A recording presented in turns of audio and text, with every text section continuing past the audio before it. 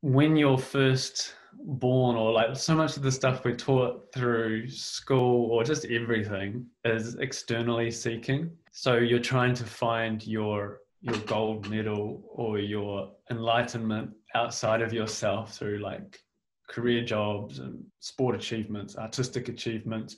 And all these things can be like really amazing endeavors. But the Ren Shui philosophy or the traditional Chinese wisdom teaching is training you to come back and connect with yourself inside first. So getting yourself happy internally. Because that is, and not so much now, but the hardest thing to reconcile. So spending my first 23 years of my life trying to impress my peers, impress my friends, achieve on a sports field, be financially super successful, which is still important. You need to live in the material world.